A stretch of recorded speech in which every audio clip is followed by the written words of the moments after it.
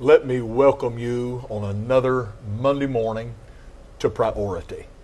For several weeks now and for several months to come, the Church of God Executive Committee will be hosting different folks that will join us here at the desk for a very special time of prayer, a time of devotion, but really a time of interceding with so many of you from around the world that join us every week. The Lord laid this on my heart several weeks ago, that as we prepare for the upcoming General Assembly in July in San Antonio, Texas, we must lay the foundation of prayer. There's a verse of Scripture that's on my mind and in my heart today that I want to begin with, and it's found in Paul's writings in Colossians 4, verse 2, where he says, "Continue steadfastly in prayer, being watchful in thanksgiving." And that's what we do on Priority. We continue in prayer. You know, my hope would be that this will not be something that just goes away after the General Assembly, but this will become a staple for us. It will become something permanent in our prayer ministries here at Church of God International offices. Thank you for joining us. I have with me today two very special guests. First of all, I have the prayer warrior of our family, my lovely bride, Paula. We have been married soon 43 years. And Paula is known for her prayer life, and her prayers have rescued me more than I can begin to tell you. She's covered our family in prayer for many, many years. Paula, I'm glad you're here. We also have another very special prayer warrior as our guest, and that is Evangelist Jacqueline Smith. Jackie, we're so glad you're here. Momentarily, I'm just going to turn these two ladies loose to just talk to one another about the value and the importance of prayer. But Jackie, let me talk to you first. I just want to say to you how much I love you. Paul and I love and appreciate you. You are a treasure in the Church of God. Oh. Not all that long ago, you were inducted into the Pentecostal Theological Seminary Hall of Prophets, and so worthy of that honor. Amen. And I was so touched for you and so blessed when that happened. But when I see you here today, I see a woman that has been an intercessor for the church, for so many people, but for me and Paula. Yes. Especially these last 2 years. Yes. You have stood with me when and I don't mind to bring these things up. We've got to talk about them. Yes. You have stood with me during that very difficult time when racism stuck up its ugly head again in this country. Yes. I remember almost right on this very spot, you stood with me along with several other leaders, and we prayed, we cried, we wept. And we have seen God help the Church of God through this. We still have a long way to go, but the Lord has helped us. You have stood with me as we have just dealt with this pandemic when we didn't know what to do, what steps to take next. You have been there in prayer. Yes. And God has helped you. I know that you've been healed and you've been touched by the Lord. I'll bring this up and then I'm going to let Paula converse with you. When Paul and I were pastoring in Danville, Virginia, you were the favorite evangelist of that church. If I had to be out of town, they wanted Jackie to come in and fill in for me. And I knew when I was gone that you could hold the crowd, and you always did. But we had a revival with you one time, and we had 2 children. Yes. And you got in a prayer service one night and prophesied that we were going to have a third. And we did, and that was the last time I had you preach for me, by the way. And I say that in jest. Paul, I know you love Jackie. Y'all talk about the value of prayer. And Jackie, then just preach a little bit, share what's on your heart devotionally, and then we're going to pray. Yes, we will. Sister Jackie, how true that we do love you and so value your prayer life and your walk with the Lord. And, you know, while he was talking, my mind was just kind of running and just kind of going all different places, thinking about the word intercession. Yes. And I think sometimes people think that that's such a hard thing and that it's something that only certain people can do. And I know the Lord does call people to be intercessors maybe in a greater way than others, but you know, within these last couple of years, the Lord really laid something on my heart and spoke to me, because there are times I think when we feel like, oh, if I don't have an hour to go in my prayer closet, or I don't have an hour and a half that I can go and get down and pray and intercede, then there's just no need of it. But that's not all that it is have you ever been shopping and gone and hid out in the bathroom or gone and hid out in a dressing room whenever the Spirit of the Lord has just laid something so heavy on your heart and you knew you had to find a place to pray? And even, the Lord spoke to me, doesn't matter, Paula, if you have 5 minutes, if you have 10 minutes, if you can just find a place that you can just be alone with me, that's what He wants. And I think that's what we have to know and what we have to do. We have to intercede and know that it doesn't take some big, powerful preacher or evangelist or, that's right. Prayer. It just takes being willing to hear. Absolutely. And find the place and take the time when the Lord speaks to us that we need to pray. Absolutely. It just reminds me so much of Romans chapter 8, because we have 2 intercessors that are leading us in intercession.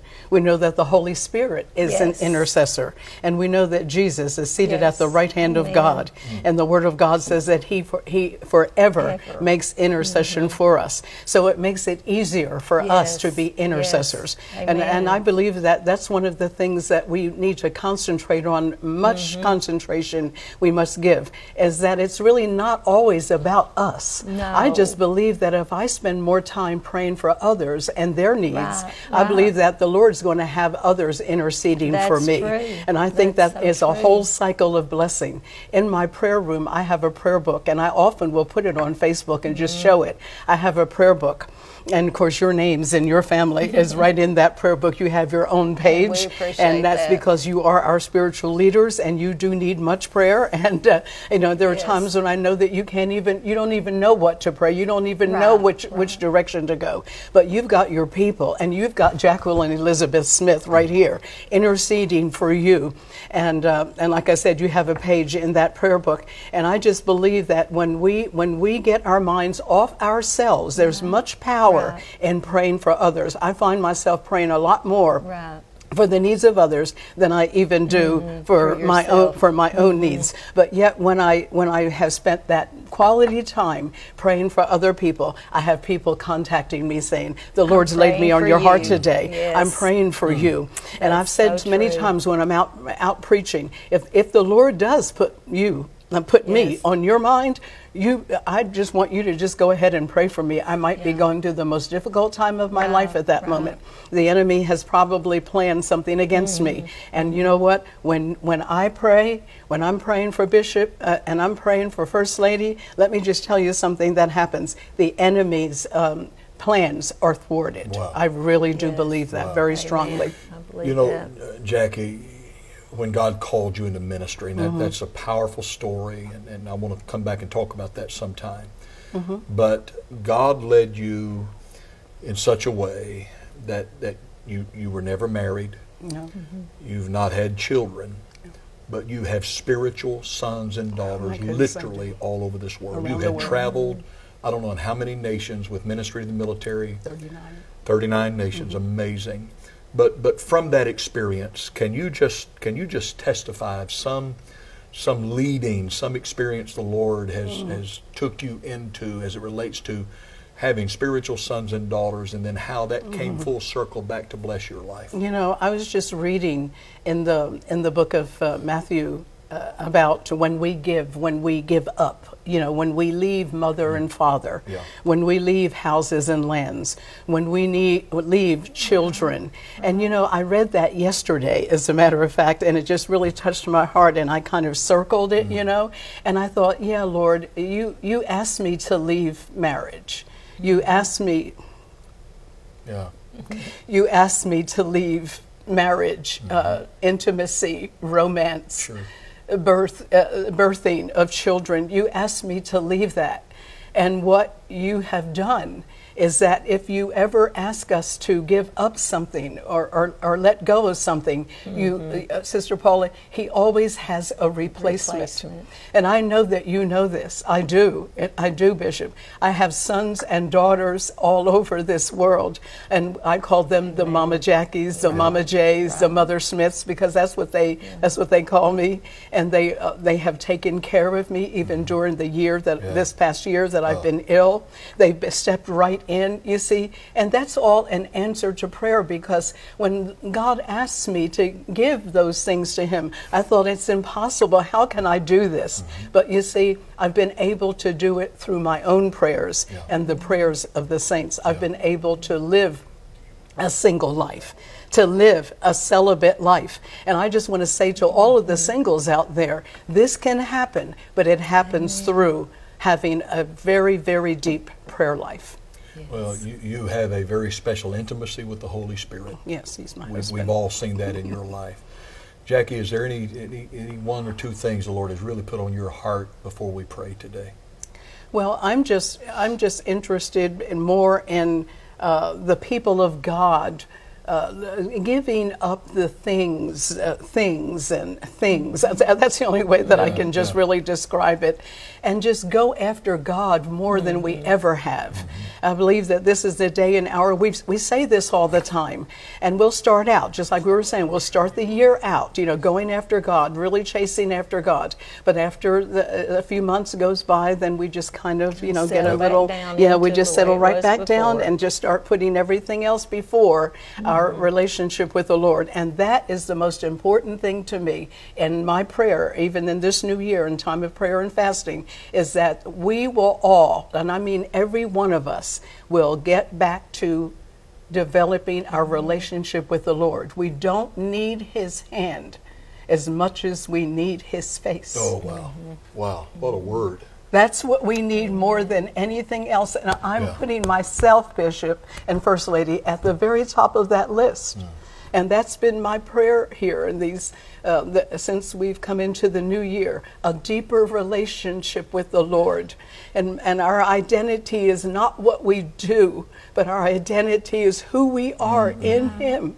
And you've seen my posts, about Jesus being my husband. And I don't think that a lot of you might even understand that, me saying that. But he is. He really is. And of course, the Word of God even tells us that he is the husband of the church. And I think that we all need to realize that if he being the husband of the church, we need to get into more of a deep relationship and intimacy with him. And once again, that comes only through prayer and sometimes with fasting. Absolutely. Well, I want us to do that right now. I'm going to ask Jackie and Paula to specifically pray for a miracle in your life today. Ladies, in 185 nations of the world, people are watching right now, and they're listening to you pray, and they're praying with us. And as we prepared to come on today, I just really sensed the word miracle resonating in my spirit today. I believe someone is going to receive a miracle as we pray. Yes. Whatever you need, I want you to believe with us that God is going to step in and intervene in your life right now. Paula, I want you and Jackie to just pray together. I'm going to be praying with you. But let's have a global altar right now, literally around this world, as they join together in prayer. Jackie, why don't you lead, and then Paula, and then we'll just pray together. Lord, I'm in agreement with the psalmist this morning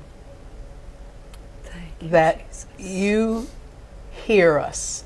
He said, I love the Lord because he has heard my cry and my supplication. Hallelujah. Hallelujah. The Word of God tells us that this poor man cried, and you heard him, and you saved him out of all of his troubles. Yes. In Psalm 107, it says that they cried unto the Lord in their distress, and you heard them, and you delivered them, and led them to their desired haven. So, Lord, we know that your eyes are upon the righteous, and your ears are open, hallelujah, unto our cry. And so we cry out to you today, Lord, and we're a needy people, and we know that you're the only one that can solve the problems that are in our lives and throughout this world. And I am praying this morning, and I am interceding for your people. Lord, there are many needs, and we know that you are the only one, the one and only one that can meet those needs, and you promised that you would. Lord, we are praying for miracles. We're praying for the impossible. Lord, with man it is impossible. With God all things are possible.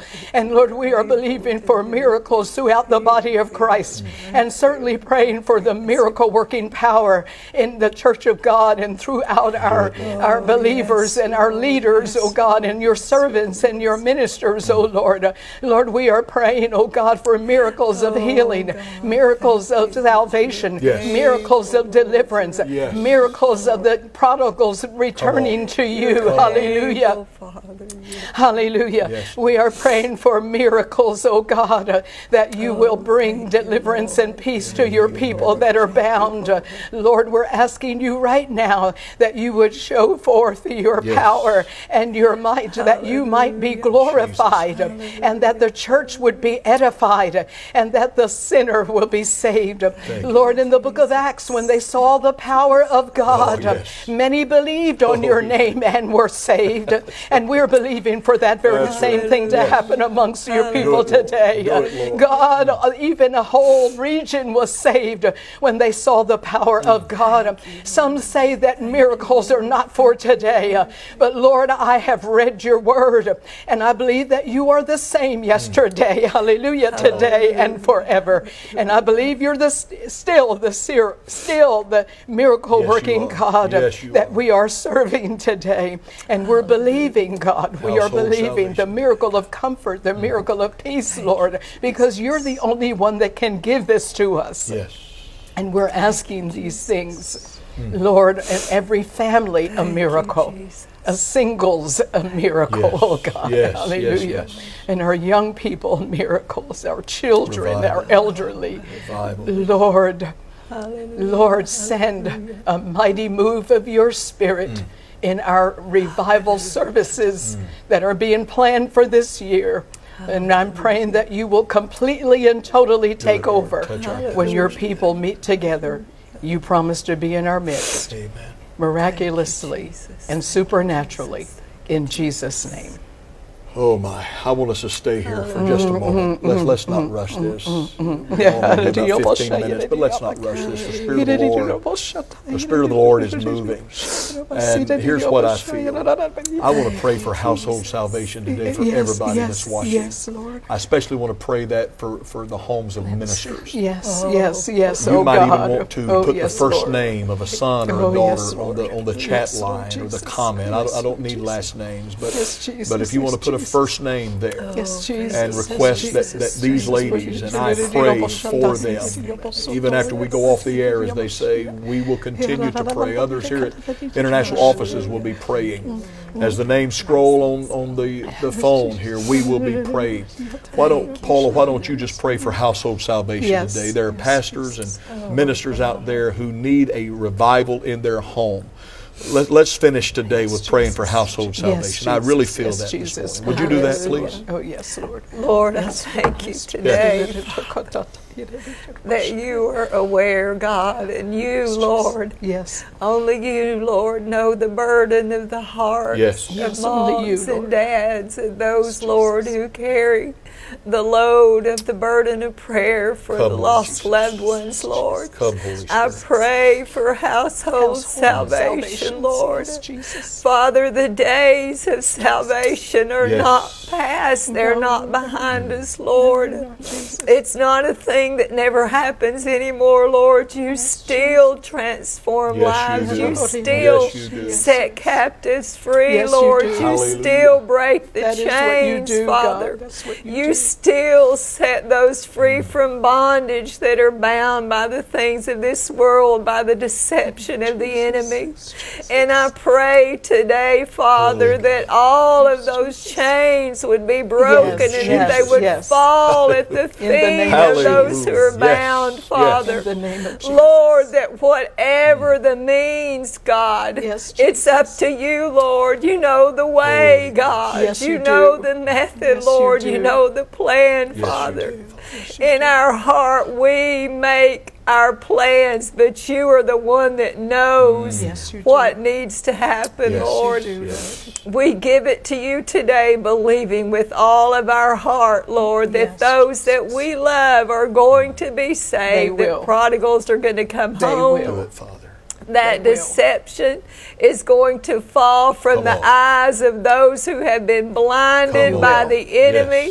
That the spirits of deception,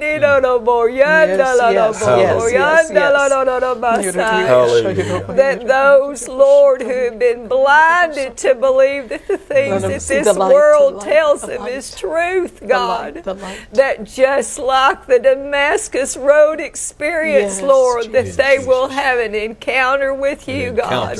We believe it. We agree, God. We come into agreement.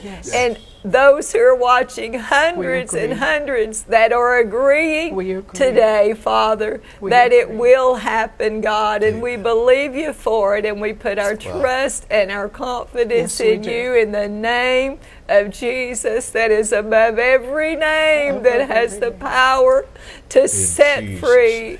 In Jesus' name. Hallelujah. In your name, Jesus. Wow. Well, thank you, Jesus. I believe you feel the same presence of the Lord there wherever you're watching that we feel right here. Hallelujah. God has heard and God is answering prayer. We agree with you. Amen. Speaking of agree, let me invite you to be with us on March the 1st and the 2nd for Agree 22.